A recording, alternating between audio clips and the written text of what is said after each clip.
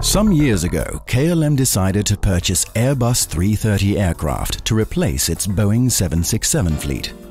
This decision seems strange when analyzing KLM's current fleet, which mainly consists of Boeing aircraft. So why did KLM take this decision? What's so special about the A330? And why will the A330 be powered by General Electric engines? These kinds of questions will be answered in the following 20 minutes during our A330 introductory tour. This film includes 5 different parts. Part 1 – Structure. Part 2 – Passenger comfort. Part 3 – Flight deck. Part 4 – Engine. And Part 5 – Cargo operations.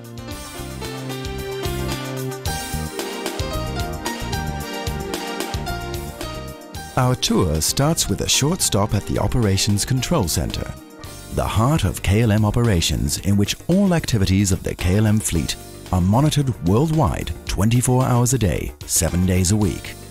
One of the key players in the Operations Control Center is Fleet Services, the linking pin between operations and maintenance. I'm René Kalman. I'm the head of Fleet Services, and one of the projects that we currently manage is the introduction of the A330 in the fleet of KLM. Why did KLM buy the A330? Well, first of all, when you buy a new airplane, the payload range combination is very important. How much payload, how many passengers, and how many tons of cargo can you transport over what distance? This is very important in view of the network, and it's the first selection criterion.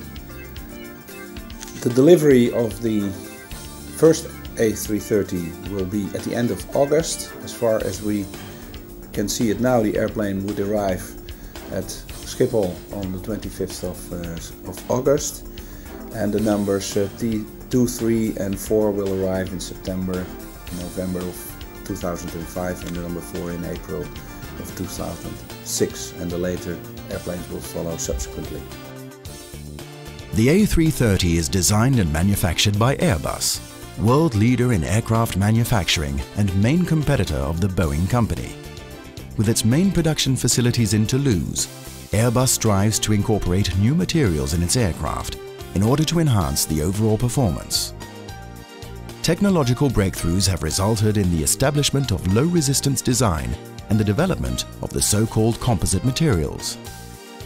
Hans Poelgeest, A330 project engineer of the engineering department, tells us how the low aerodynamic resistance, otherwise known as drag, is established. Each new aircraft you try to develop as smooth as possible to make sure that you have the least drag. What Airbus has done is quite interesting. They have developed a system where the center of gravity of the aircraft is maintained at an ideal position, and they do that by using fuel which is transported to the tail tank, and during flight they constantly move the fuel to a position where the center of gravity is at the ideal position, and this saves a lot of drag. In their continuous pursuit of design improvement, Airbus has also expanded the areas in which composites have been applied. Hans Poelgeest explains the advantages of composites. The use of composites is that composite material is not prone to fatigue or corrosion. It's lighter in weight. The problem is that it's more difficult to construct. So it will cost more to have something of composite material. On the A330, the following major items are made out of composite materials: the engine cowling, the aerodynamic fairing between the wing root and the fuselage, the so-called belly fairing skin, the upper and lower leading and trailing edge panels of the flight controls and their moving surfaces, the winglet and wingtip trailing edge,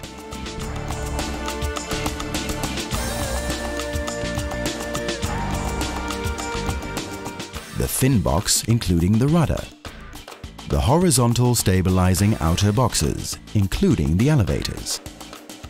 And something remarkable, a completely new technology has resulted in the application of composites in two uncommon areas, the pressure bulkhead and the support struts for the passenger floor. The aircraft itself, it has a large wing, 60 meters wide, tail is about 17 meters high. 58 meters long, total aircraft. There are 10 wheels to put it on the runway, 2 on the nose and the rest of course on the main trucks. It can take approximately 140,000 liters, which makes it a long-range aircraft. The maximum takeoff weight of the A330 is 233,000 kilograms, which is 50 tons more than the 767, so that's quite a comparison. We have now seen the structural innovations. Let's see what's new in the cabin.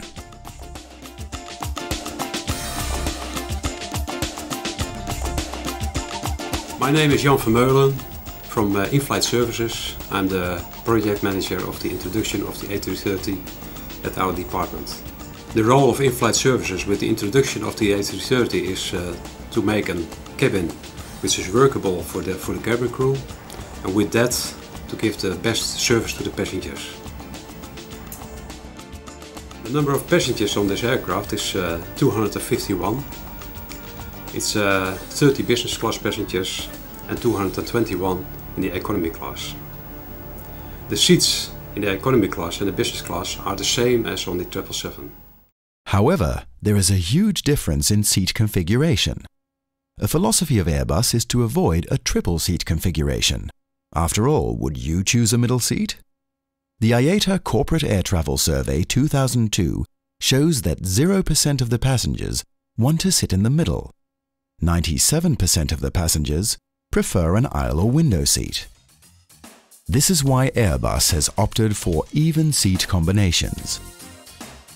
The interior of the A330 is available in many standard configurations. For example, the 3-class long-range 253 seats, the 2-class medium-range 293 seats, the single-class 343 seats, and a single-class high-density with 380 seats.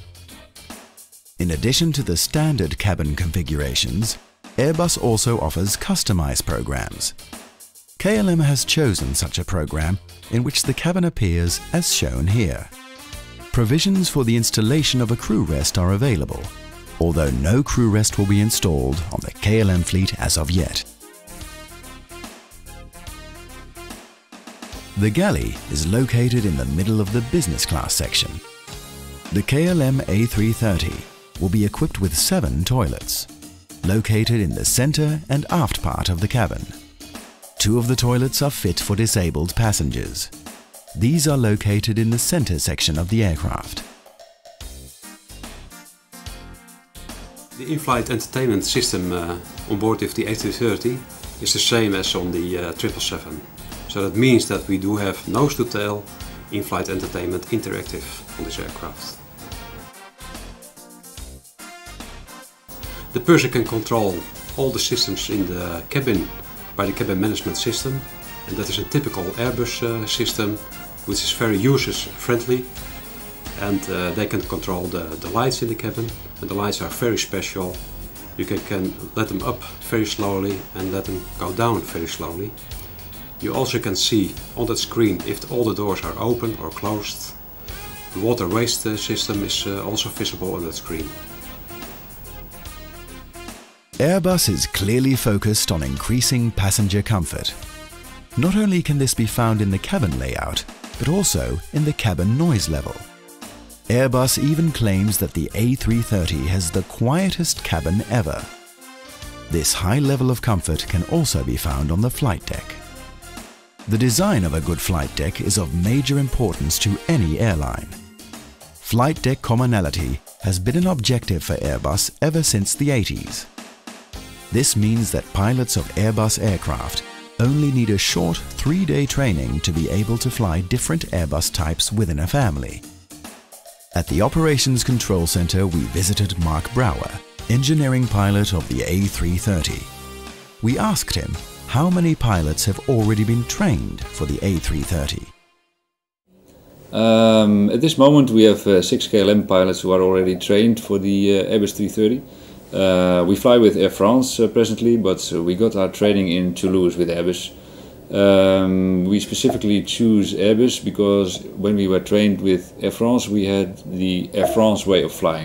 The A330 flight deck has been designed for a 2-member cockpit crew. It also includes a dark cockpit philosophy. Mark Brouwer explains what this is. Dark cockpit philosophy, that is the same as with Boeing aircraft. So if there's nothing wrong, there is no light somewhere in the cockpit. So if it is dark, everything is fine. In a normal situation, the flight deck will be scarcely illuminated, looking like this. Whenever there's a failure, a light will come up immediately, and in some cases, an oral message. Ergonomics have also led to the so-called no-eye scanning philosophy, which means that all primary flight information can be readily seen by the pilots without them having to move their heads. Another extraordinary feature on the A330 flight deck is the so-called side stick. The side stick is used for steering the aircraft, using yet another new technology, fly-by-wire. Now what is fly-by-wire? And what's the difference between fly-by-wire and the conventional way of steering? Let us first explain the conventional method. For steering an aircraft, you need flight controls. One of them is the flight control system of an elevator. The elevator makes the airplane go up and down. With the following animation, we explain how it works.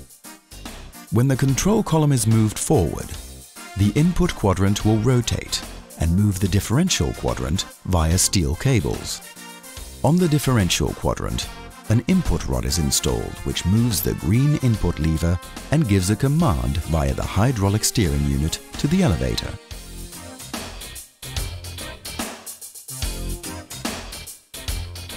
Now let's see how the fly-by-wire system works. Again, we want to move the elevator. The fly-by-wire system of the Airbus uses computers to move the flight controls. This time, the input is given by the side stick. The output of the side stick is transmitted to a computer through electrical signals. As a result, the computer commands the hydraulic steering unit. The steering unit controls the elevator. No steel cables are involved. Imagine the reduction in weight. The new aircraft position is measured by sensors called aircraft response. The aircraft response signal is used to maintain the new position and to operate the aircraft within safe limits. Mark Brouwer has a good example of what it means to operate within safe limits. If you want to avoid a mountain, let's say, which is one of the worst cases that could happen in aviation, if you pull the side stick fully in a normal aircraft, you will eventually stall the aircraft. The nose will go down, the aircraft will descend, you will hit the mountain. In an Airbus aircraft, if you pull the side stick fully aft, it will have the exact maximum of the lift to weight ratio, or the lift to drag ratio I should say. So you have maximum climb performance to clear the mountain, which is more safe, of course. Another safety item on this aircraft is the ram air turbine, RAT, located in the right-hand wing in the flap track fairing number 4. In case of an emergency, the RAT delivers hydraulic power instantaneously, which ensures the controllability of the aircraft and makes a safe landing possible. We conclude the long list of A330 features with one that KLM specifically requested, the electronic flight bag. No other airline has this system in an Airbus plane yet. The electronic flight bag removes all paperwork from the flight deck. The pilot manuals are now digital, and they are displayed via a screen in the flight deck. Mark Brouwer tells us more about it.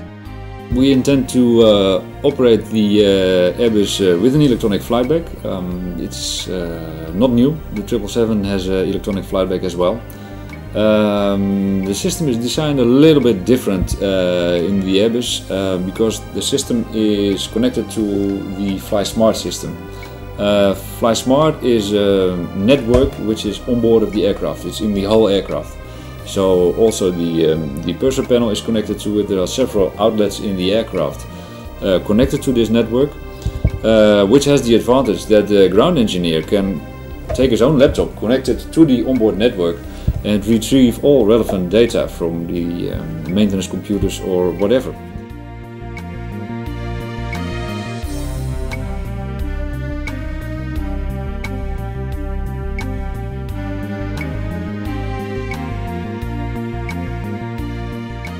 My name is Jan de Vromen. I'm working for Engine Services in engineering and maintenance of KLM. My function is Program Manager CF6 ADC2, and I will be responsible for the maintenance program of the engine that will be flying on the A330 aircraft, which is the ADE1 engine. As Jan de Vromen mentioned, the KLM A330 will be powered by General Electric engines. There are more suitable types of engines for this airplane, like Rolls-Royce or Pratt & Whitney, but Jan de Vromen explains why KLM chose the GE CF6 ATE1. The ADE engine is an engine that is specially designed for the operation for the A330. It's in general, it's an engine that's in design is very similar to the CF6 ADC2 engine that we're already operating under the 747, the 767 and the MD-11. But this engine has more thrust. It has a thrust of 72,000 pounds, which is needed for this aircraft. Of course, there are also other engines that can be operating under this aircraft. For instance, our partner Northwest is flying a Pratt & Whitney engine. In this case, for KLM, it was a logical choice to choose for the GE engine because that fits in the product line of the shop. On the other hand, of course, there has been made a comparison mainly on life cycle cost made before this engine was chosen. Let's see what this engine is capable of. To clarify this, we have some everyday examples for you. The power of the engine is comparable to 400 car engines. The amount of fuel that one engine consumes is approximately 3.5 liters per second during takeoff. The amount of air that flows through the engine during takeoff has the volume of 2.5 average houses per second. The maximum speed of the A330 with GE CF6 ATE1 engines is 833 km cruise speed per hour. The altitude is approximately 41,000 feet, which is the same as 12 kilometers. And the maximum range of a fully loaded A330 is 12,500 kilometers.